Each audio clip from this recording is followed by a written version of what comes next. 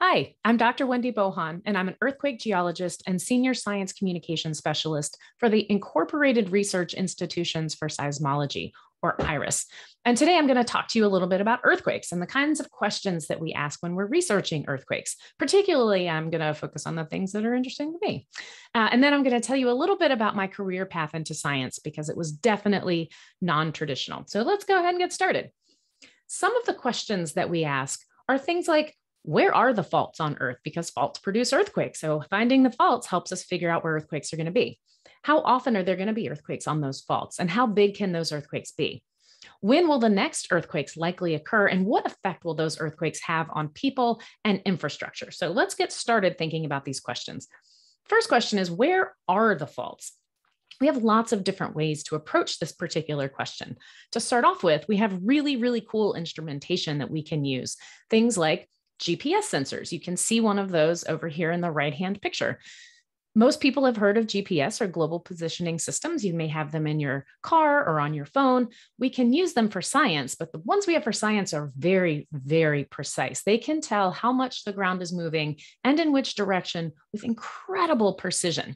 If you look over here on the left, you can see an image from UNAVCO that's showing the location of these sensors all over the Western US. So each one of these black dots is a GPS station, and the red arrows are showing the direction that they're moving. Now, the length of the arrow is showing you the speed at which they're moving. So you can see the ones down here in California are moving really fast and in a totally different direction than the ones here in Nevada. So that tells us something really interesting that's going on in the crust in the Western US. So what is it exactly that we're looking for here?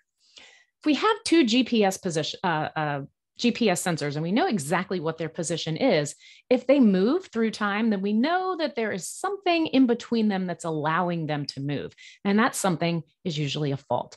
In this case, these would be GPS stations in the basin and range, which are places like parts of Southern California, Nevada, Arizona. As these are pulling apart, you can see that there are faults in here. These would be normal faults or faults where one block is moving down in relation to another.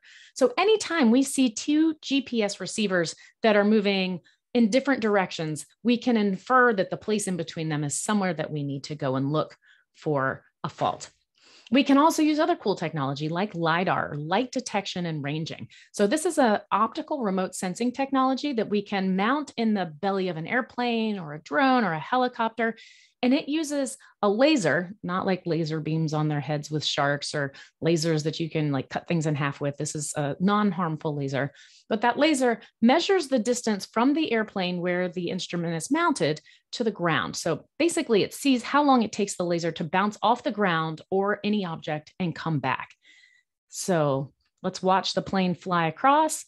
The laser scans back and forth, so perpendicular to the direction the way that the airplane is flying. And we can figure out exactly how far away the ground surface is and map the ground in 3 dimensions using that. So how exactly do we use that to find faults? Here's an image from the USGS. This is the work of Carol Prentice and others. And this is showing us an area in in Northern California, and the San Andreas Fault goes through this region. So let's see what we're looking at in this image. See all these little knobbly areas? These are trees. So this is a forest. You can see this thing coming across here that looks kind of flat and wiggly. That's a road. This very strange square thing, that's a fence. That's probably a barn or something in there. You can see some other structures. So how do we find the fault if it's all covered up with trees and different things? Well, LiDAR allows you to do something called virtual deforestation, where we can get rid of the first returns that came back and assume that those are the trees. By getting rid of those first returns, that allows us to see what the ground underneath the trees looks like. And in this case, it allowed them to map out parts of the San Andreas Fault. But don't worry about the trees. We can virtually put them back in. And in the process, we can learn something really interesting about the trees themselves, including canopy height, above ground biomass, and those sorts of things that are really important for biologists, or so they tell me. I'm not one of those. So, okay, we have the LiDAR. We're scanning the surface of that, and we can find exactly where the fault is using the LiDAR. And of course, mapping on the ground. Why do we care exactly where the fault is? Well, this is something I'm really interested in.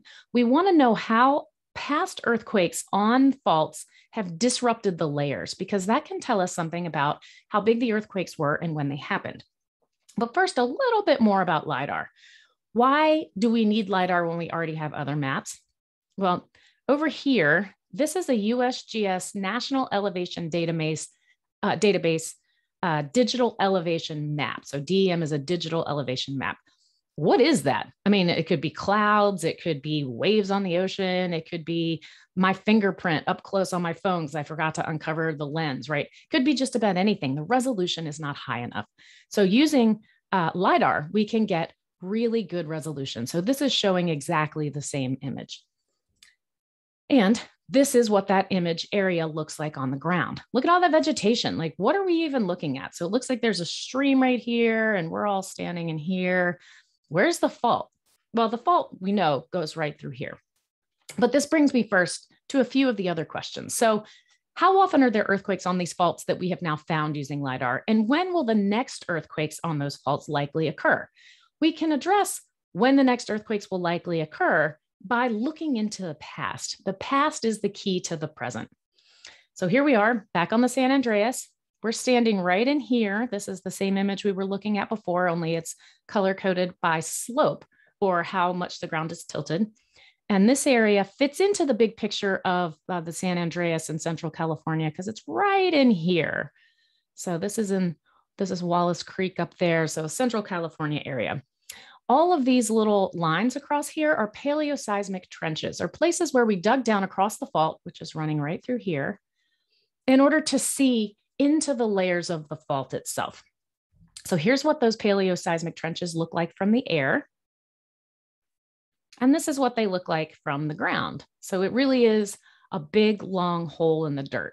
And you may be thinking, you are a crazy person for loving to sit in a big, long hole in the dirt and stare at the wall and like map it out. That may be true. And it can give you a lot of really interesting information. So after we have taken pictures of it, cleaned it up, and then you go into the lab and you can actually figure out exactly where the layers were.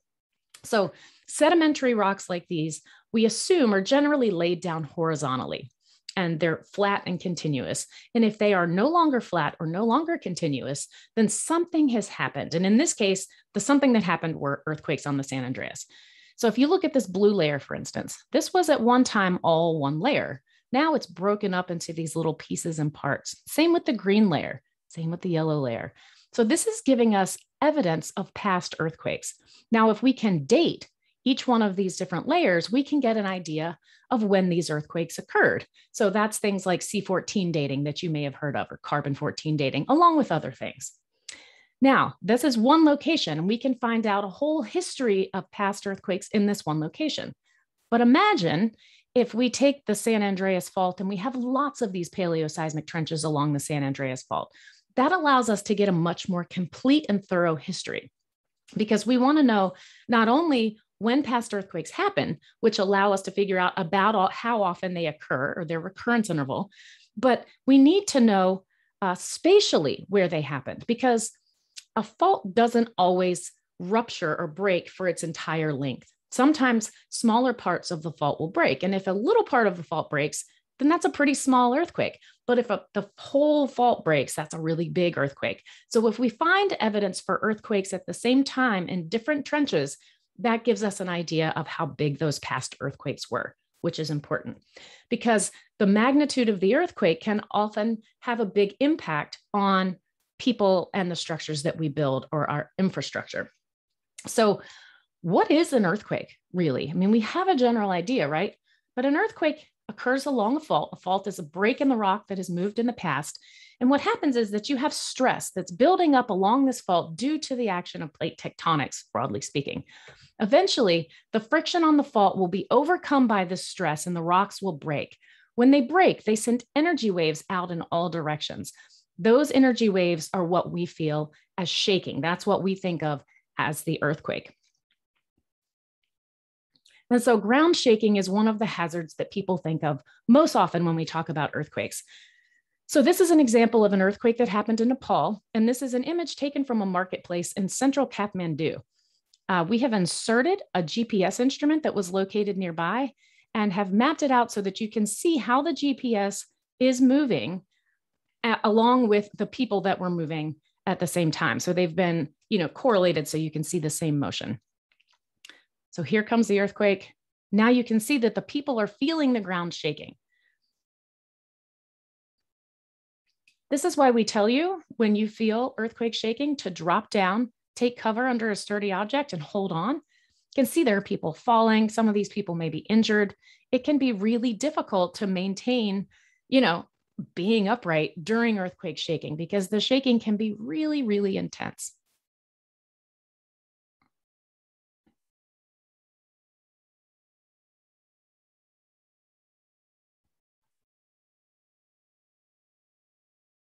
So, of course, ground shaking is not the only hazard that we have from earthquakes. And an interesting thing to think about is that ground shaking is not evenly distributed. So every earthquake has one magnitude, which is roughly speaking, the amount of energy that was released by the rocks breaking. But what people feel, the shaking intensity, is going to be different in different places. And that depends on the magnitude, how far away you are from the earthquake, and the local rock and soil conditions, which you can see really well in this image here from the Ridgecrest earthquake that happened in California in 2019. This star is showing you the epicenter, which is the point on the surface of the earth directly above the hypocenter, which is where the earthquake starts deep inside the earth. And the areas of strongest shaking were mostly around the epicenter. But look at this, got really strong shaking over here. And this yellow shaking is strong. And it's, you've got areas of less shaking. Do you see a pattern with this and the landforms? The areas that are the valleys tend to shake more than the areas that are the mountains. And that's because the soft sand and soil that's located in those valleys shakes like a bowl full of jello. So you shake harder and for a longer period of time if you're on soft sand and soil than you do if you're on bedrock. Another earthquake hazard is surface rupture. So not every earthquake actually breaks the surface of the ground. In this case, it did, and it tore this poor little cottage apart. This is an image from the Kaikoura earthquake in New Zealand. Liquefaction can be another earthquake hazard. So in order for liquefaction to occur, you have to have loose, sandy soil and a high water table. And what basically happens is the earthquake waves push the water up towards the surface, which pushes all those little grains of sand or dirt apart and causes them to lose the ability to hold things up. It basically turns the ground into quicksand. So you can see an example of this here. No, you can't. Anyway, you can imagine an example of it here. We have all of these GIFs on our webpage at iris.edu. So, all right, another hazard that you can potentially have happen during earthquakes is landslides. So this is an image from the 1994 Northridge earthquake. This is from the Pacific Palisades. There were more than 9,000 landslides around the Los Angeles area during the Northridge earthquake. And what often happens is that you'll have a wildfire that goes through and burns the vegetation. The vegetation's roots help to maintain the stability of those slopes. Also, if you've had heavy rains recently, it can make the soil and those slopes really heavy. And so when the earthquake shaking comes through, it jolts them down and can cause landslides. And you can have all of these hazards in one place. And if you live in one place, you can have different hazards depending on exactly where you are. So this is an image from the California Geological Survey of Southern California. For those of you that are familiar with the area, this is Santa Monica down here, UCLA is right here. These areas of yellow that have the line in between, these are areas where there could be potential surface rupture. The areas in this greenish color here are areas where you could have liquefaction. So this is areas where you have loose sandy soil and a high water table. The blue up here are places where you could have landslides. So these are fairly steep slopes. And of course, this entire area has the hazard of shaking. So each one of these places have different hazards, but what about their risk? What exactly is the difference between a hazard and a risk? So a hazard is something that has the potential to harm you, like a shark. Risk is the likelihood of a hazard causing harm. So if you're on the beach, you have a low risk, even though there may be a hazardous shark in the water. This brings me to another point. I'm going to step up on my soapbox now. There's no such thing as a natural disaster. What you have is a natural hazard like a hurricane or an earthquake or flood that then overlaps with a vulnerable system. This creates the risk of a disaster. So what is a vulnerable system? Vulnerable systems can be vulnerable in like so many different ways. So you can have a vulnerable system because of infrastructure. If your houses and your bridges aren't built to withstand earthquake shaking, that makes your infrastructure vulnerable. If you have a population that's not familiar with that particular hazard and doesn't know what to do, that gives you risk of vulnerability. And in some cases, the population is not able to respond in a way that will keep them safe from the hazard. For instance, when you have an urban area that gets hit with a hurricane or an earthquake, people aren't able to leave the area because they rely on public transportation, for instance. That makes that a vulnerable system. The East Coast can be very vulnerable to earthquakes because earthquakes aren't just for California or Alaska or Japan. We have earthquakes all across the United States. And as it turns out, earthquakes in the central US and on the East Coast are actually felt more broadly than earthquakes on the West Coast. So for instance, this is showing a comparison from the USGS of did you feel it reports. So after an earthquake, you can go online and fill out a report talking about what you felt during the earthquake. So all these little dots are people that felt different events. So over here, these are people that felt the magnitude 6 Napa Valley earthquake.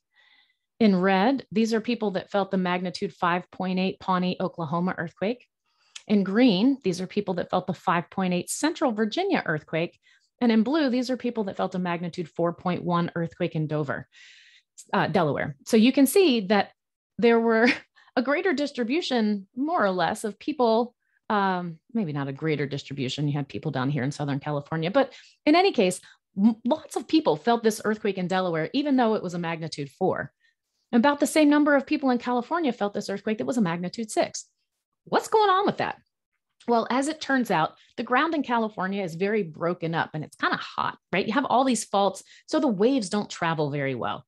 On the East Coast and in the Midwest, you are in the continental craton, or the oldest rocks in North America. These are old, cold, dense rocks. And so they transmit the waves really well. Also, the Appalachian Mountains have been shedding sediment for millions of years. So we have a nice cover of soft sand and soil that also transmits those waves really well. Additionally, we have very dense populations in these areas. And so there are more people to feel the shaking just in general. But populations on the East Coast and in the Midwest aren't ready for earthquakes the same way that people in California and folks on the West Coast are. We don't have those hazards as much. So we have a lower hazard, but we have a higher risk when those events do happen. So what are some things you can do to prepare for earthquakes? Secure your space, make a plan, organize your disaster supplies. This should sound familiar, right? Hurricanes, snowstorms, floods, it's all very similar. Minimize financial hardship. This is the part that's different. If you feel earthquake shaking, drop down, take cover underneath a sturdy object and hold on tight. Afterwards, clean up any messes, help to improve your safety, and then connect with others in your community. Help where you can. All right, so that's the part about earthquakes. And now I'm going to talk to you a little bit about what it's like to be a geologist and kind of how I got here. So being a geologist, you do a lot of field work. You can also work in labs, you can work on computers, lots of different things. I have done a lot of field work. These are pictures of me. Whoops. This is in India, Bolivia. This is in Argentina. I think that's probably in India near Pakistan. Lots of cool places that you can go. And you can do lots of work in the laboratory if that's your jam. I got to do both of those things. You can also make computer models. For me, I think it's really important to be able to communicate about our science. And so that's something I spend a lot of time doing.